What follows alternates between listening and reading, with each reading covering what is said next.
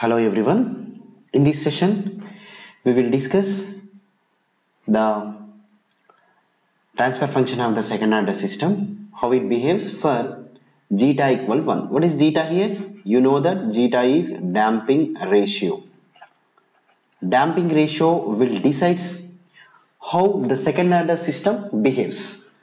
So here, for the second order system, you know that the characteristic equation equal s square plus 2 zeta omega n s plus omega n square is equals to 0.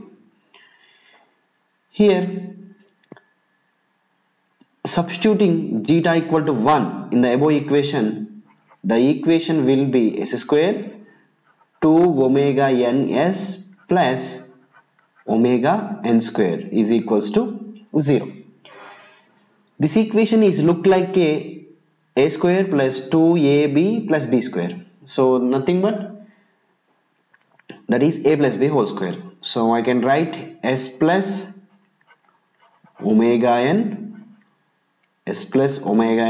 whole square will be equals to the 0.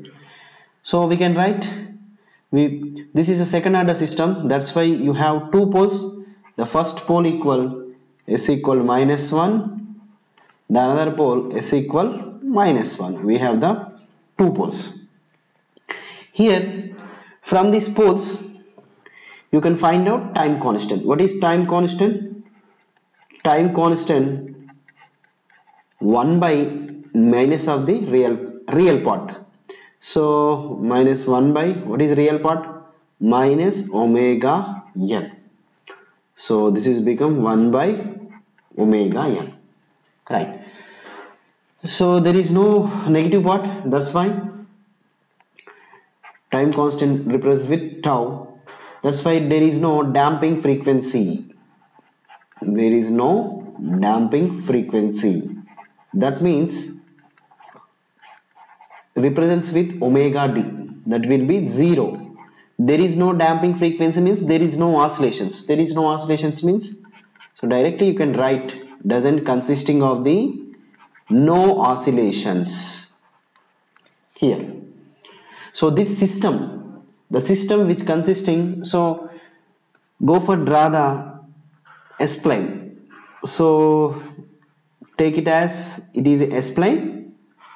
In this S-plane you have two poles. This is the one pole and this is the another pole. Both poles are at the minus omega n.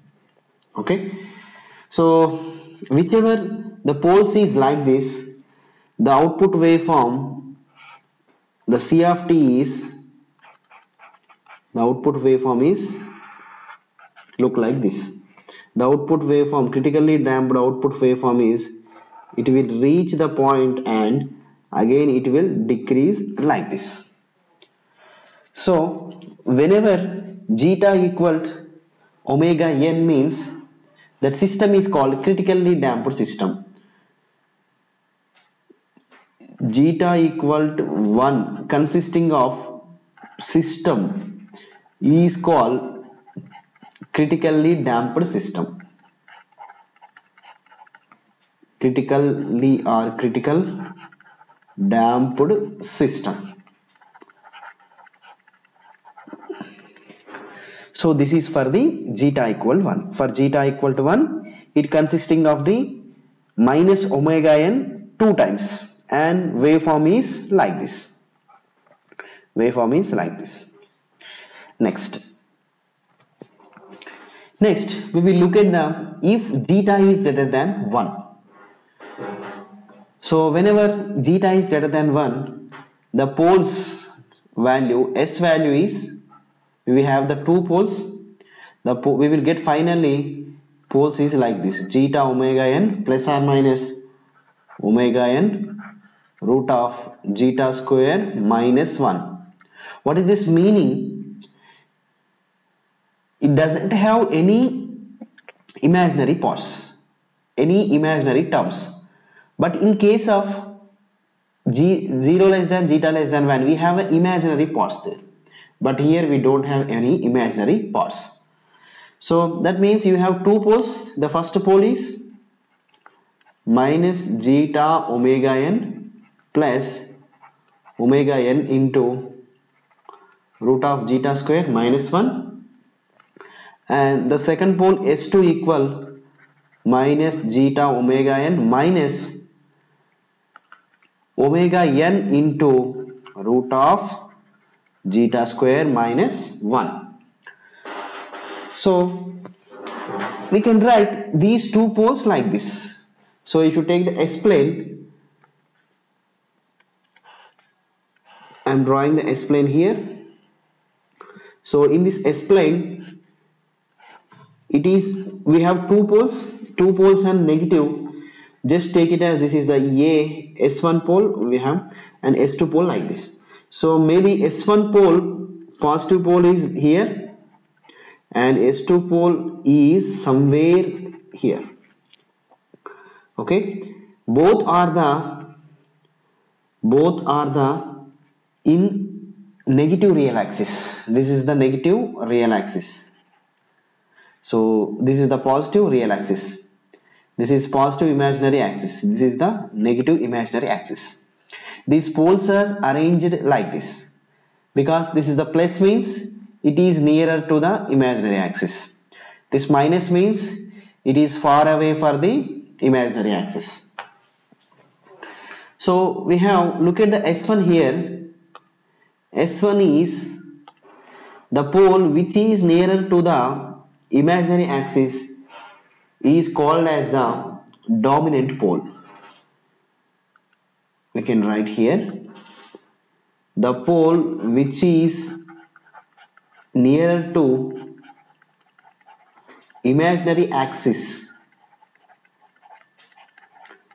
is called dominant pole. Is called dominant pole. It will dominate in the two poles. The dominant pole is the S1. Look at here. This S1 is the dominant pole. What is the importance of this dominant pole? This dominant pole will give only the time constant, because we have two values, we don't know which has to take. So for that purpose, the time constant, we will find out for this condition. The time constant value is tau value equal, minus 1 by minus zeta omega n plus omega n root of zeta square minus 1. Zeta square minus 1. So we can common in both the minus. We can common both the minus. Finally we will get 1 by zeta omega n minus omega n, if forgot here zeta square minus 1, you can take zeta square minus 1, right, zeta square minus 1. So this is the time constant for zeta is greater than 1. Poles arrangement is like this, S1 and S2. Okay, so what is the output waveform for this? The output waveform C of t is like this. The output waveform, initially it starts from here. For example, this is the required output. It will reach initially and it will downfall like this. It will downfall like this. So this is the output waveform. Okay, so look at here. Whenever zeta is greater than 1, we have two poles, both are in available in negative real axis like this, S1 and S2. The pole arrangement is like this in the negative real axis. The time constant equal, the time constant value is to find out the time constant, we have pole which is nearer to the negative real axis is called the dominant pole. By using dominant pole, we will find out the time constant. The time constant value is like this. So from here we can give some conclusions for different theta values. So we are dealing with zeta values up to now. So for second order system,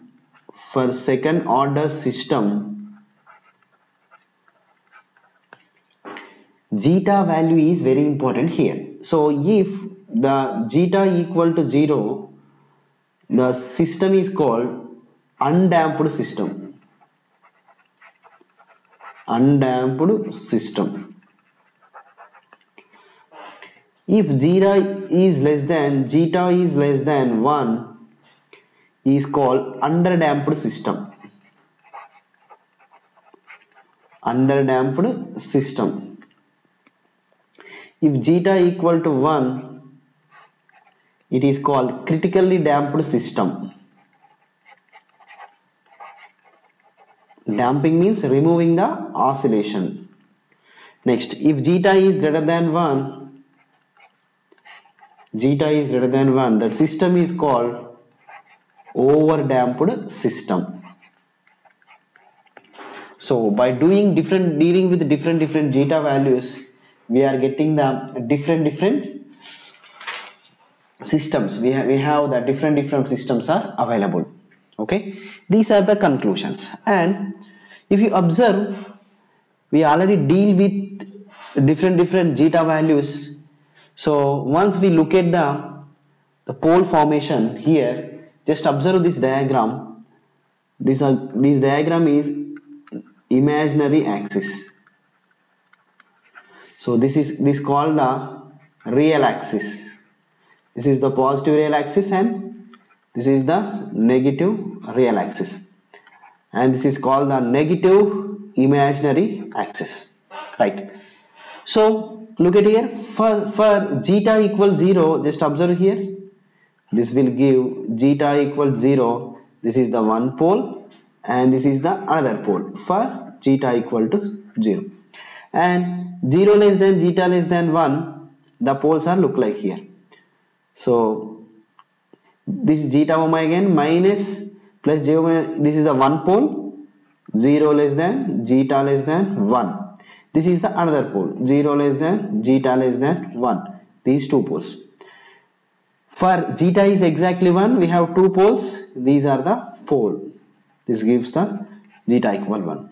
If zeta is greater than 1, we have two poles, this is the one pole, zeta is greater than 1, and another pole is zeta is greater than 1.